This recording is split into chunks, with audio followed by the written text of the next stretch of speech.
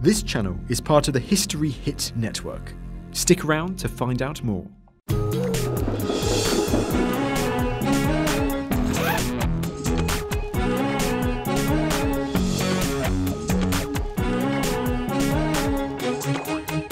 going on an adventure. So there's only one way to figure it all out. Unzip the archaeology. Make it naked.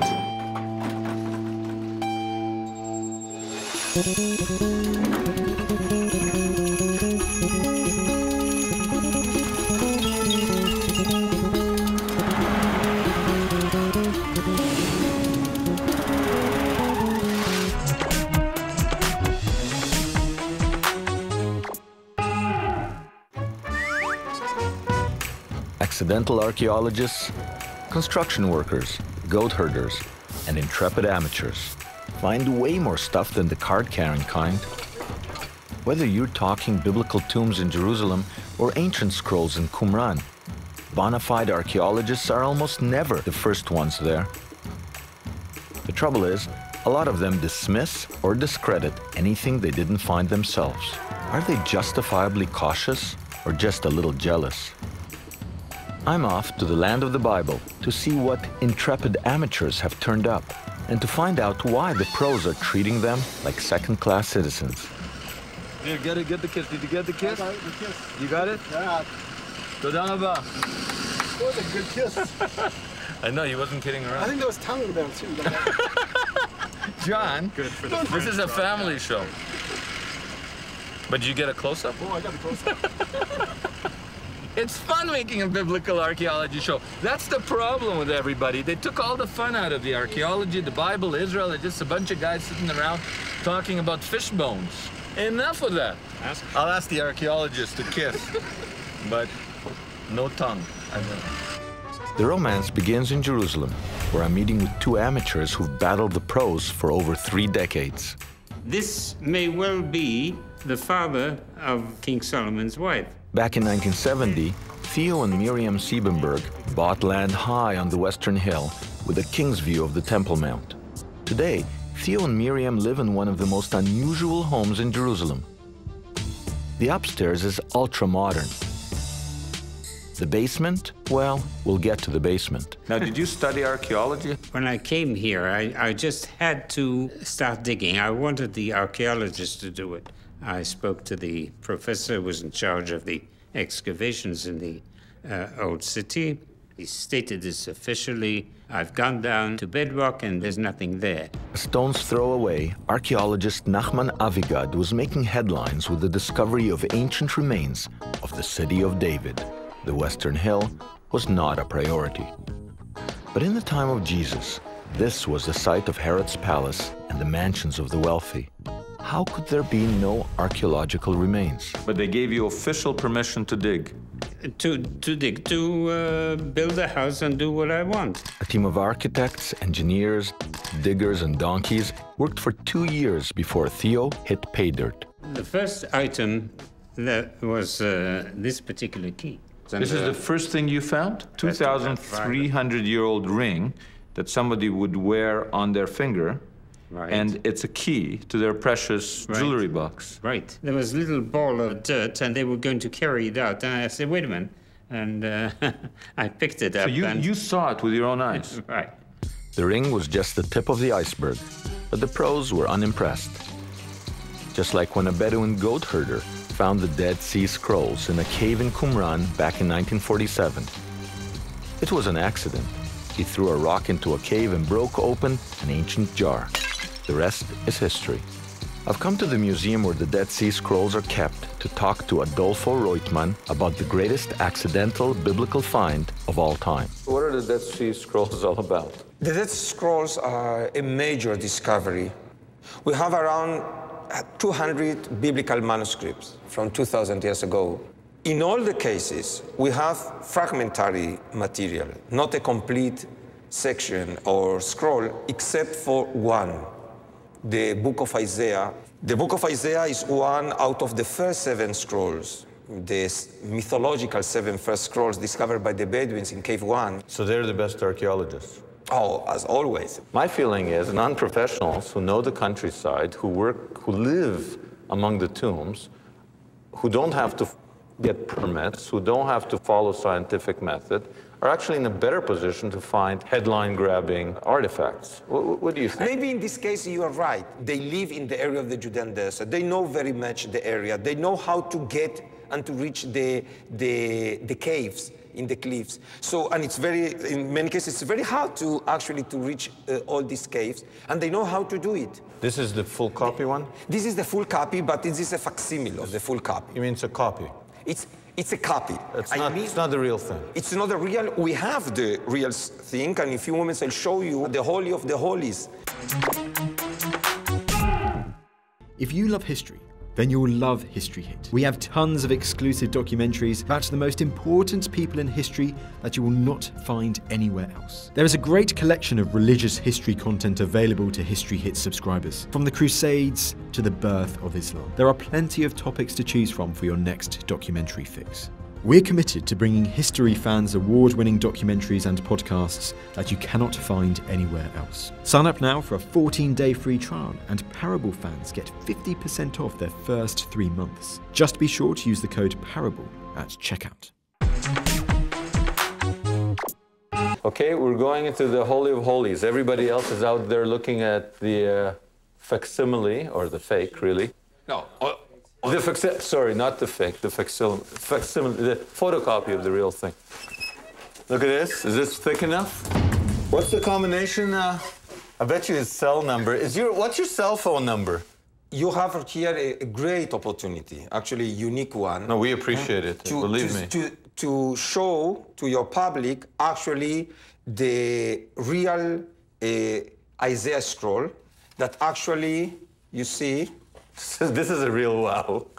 Oh my God. This is the only full copy of any biblical book discovered in the world. This one is unique, written 2,100 years ago. 2,100 years ago? When the scribe copied down this specific one, Hillel the Elder, Jesus, Herod the Great were not born yet. It's not a fake, it's not a copy. On the basis of all the methods we know that this is an original one. It's safe to say we wouldn't have the Dead Sea Scrolls, a priceless window on the ancient world, if we left archaeology to archaeologists. Don't touch. Am I touching? 2 seconds? Okay, goodbye. Just kidding. Just kidding. I'm meeting with biblical archaeologist Gabi Barkay to find out why some of his peers are so quick to judge new finds fake. Because the archaeologists have to abide by certain rules, they're not the ones that are going to find the stuff that gets the headlines. At the end of the day, some, Bedouin going into a cave is going to find the Dead Sea Scrolls. Isn't that frustrating? This is life. We have to make of it the best we can. But some archaeologists get so frustrated, they start saying that everything that wasn't found in the dig is worthless. I don't subscribe to that approach. We have to build the knowledge of the past based upon all possible sources. Yeah, but a lot of people say that. I've heard a lot of... That includes also suspicious sources. But there are people who, if I found it, it's good. If you found it, it's bad. Yes, there are such people. What can we do? For 10 years, the Dead Sea Scrolls, the very famous Dead Sea Scrolls, were portrayed in daily papers as a fake, as a forgery, as a masterpiece of fake, etc. So one should be very careful. Give it enough time, give it enough thought, and one shouldn't hurry. It was 10 years before the Dead Sea Scrolls were authenticated, but only after the card-carrying archaeologists found more scrolls nearby. What will it take for the Siebenbergs to win their respect? Theo Siebenberg found the remains of a 2,200-year-old mansion under his house in Jerusalem's old Jewish quarter. Archaeologists ignored the amateur find, but nothing would stop him. So what happened? You continued digging, and what happened? I found all kinds of things, and the archaeologists were just not interested. You could have found the lost Ark of the Covenant. They wouldn't care. Professor Avigal mentioned that there was nothing here, so there was nothing. No. But there was something. Theo found tons. A Roman crucifixion nail, a rare glass bracelet, and hundreds of other artifacts. Seeing all this, you have to wonder, what drove Theo underground? The answer is in his own past. A Belgian-born Holocaust survivor, Theo was a child when his family fled the invading Nazis. Uprooted because of who he was, he longed for home. Not Antwerp, but Jerusalem and the Temple Mount, the heart of the Jewish faith. He wanted a direct link with his Jewish ancestors. Theo's basement is that link. Since he's not as mobile as he once was, Theo's wife Miriam is taking me down. Wow, I thought it was a little basement here we're talking about. This is your basement? I thought it was a little basement with a ping pong table and some ancient stuff. You don't have a ping pong table? The first layer of the Siebenberg basement seems to be the mansion of a priestly family. It dates back to the 2nd century BC and contains items of religious significance. And you can see that the ceiling is actually the floor of our house. All this was a hill, and this is what is called a footbath. The person would sit here. Like this? Yes, exactly. This is how they did it. Ritual purity is essential to religious Jews and is the foundation of Christian baptism. This is a mikveh ritual bath. It has 6 or 7 steps. And This is where and at the end, baptism comes from and stuff like that. This is an unbelievable being to actually stepping on it. yeah, stepping off on stairs from 2,000 years ago. The water would cover all the stairs, and everybody will go down according to his height and immerse himself. Simcha would have to go down I would have all the to way. go all the way there, and I'd have to Yeah, crouch. exactly. The Bible says King Solomon built a holy temple to house the Ark of the Covenant, which held the 10 Commandments. The center of all Jewish life for 1,000 years, the temple stood less than 100 meters from this spot. You believe that the people who went into this mikvah, into this ritual bath, purified themselves, came out, and went to the temple. Yes. That's unbelievable, actually.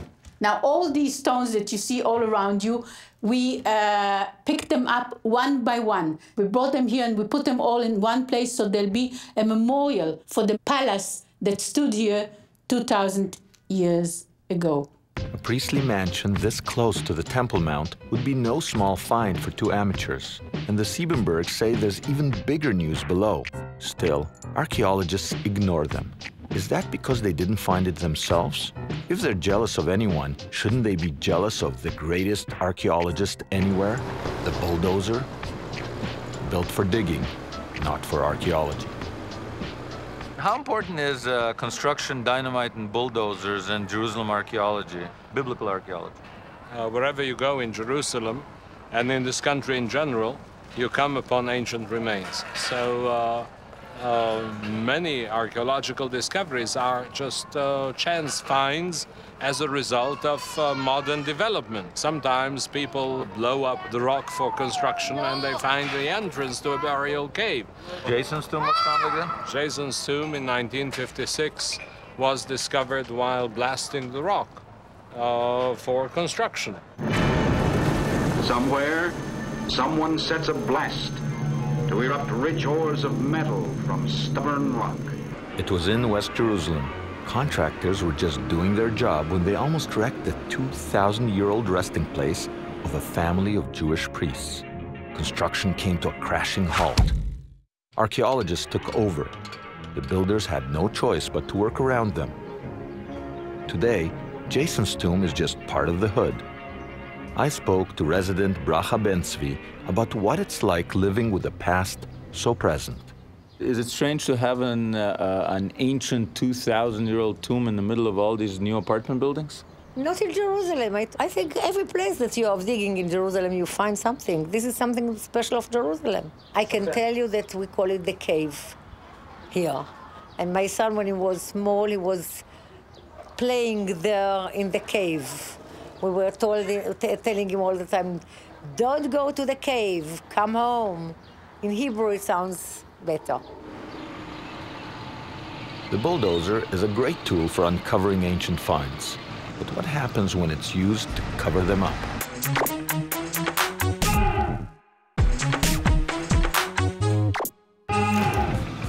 When your bulldozer uncovers archaeology in Jerusalem, you often call David Mevorach.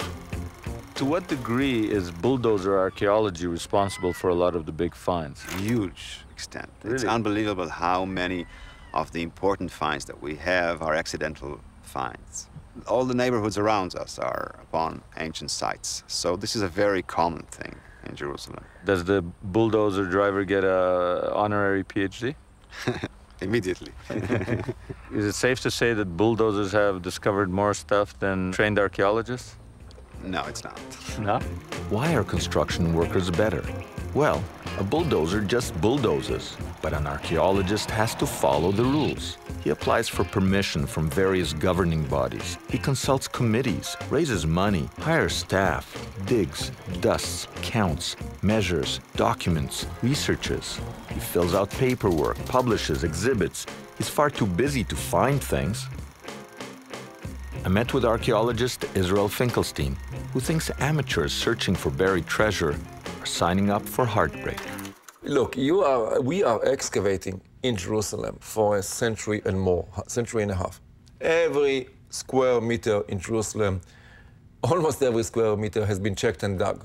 By professional excavators? Professional excavations, big time. I mean, with hundreds of people in the field, from morning to evening, for months and years, in an effort of a century and a half, in major excavations, consortium of universities, going with hundreds of students. What happened?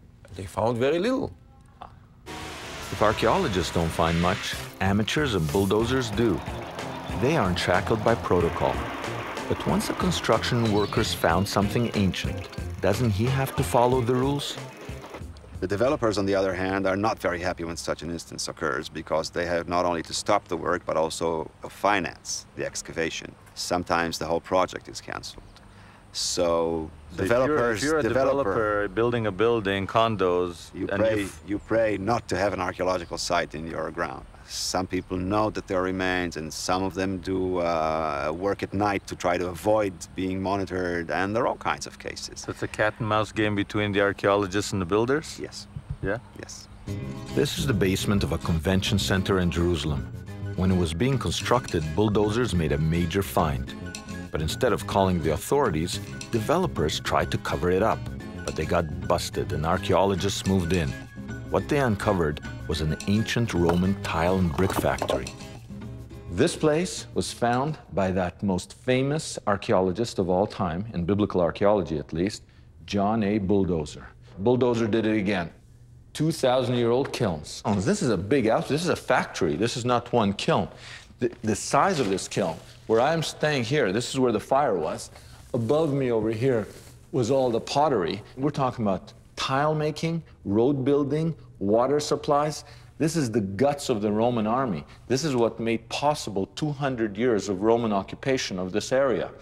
Built by the army itself, by the most feared legion of all time, the 10th Roman Legion. This is all real stuff. This is the kilns as they were found. Look, the bricks are still there. Here, come here. This is the stamp of the 10th Roman Legion. These were big shots, and it was found by bulldozer. Way to go, Bull. When we come back, some amazing bulldozer finds from the sacred grounds of the Temple Mount. Due to nasty politics, they were tossed in a dump.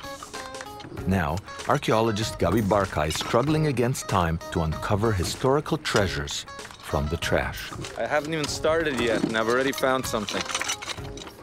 Modern glass.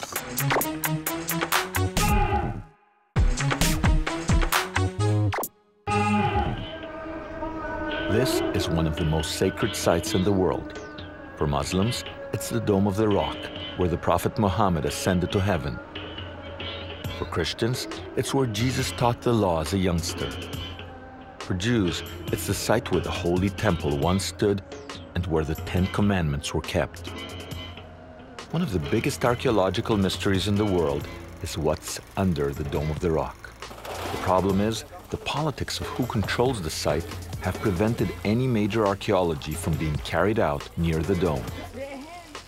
In 1999, the Muslim Authority did some controversial renovations under the building. They dug up and dumped tons of debris into a nearby valley.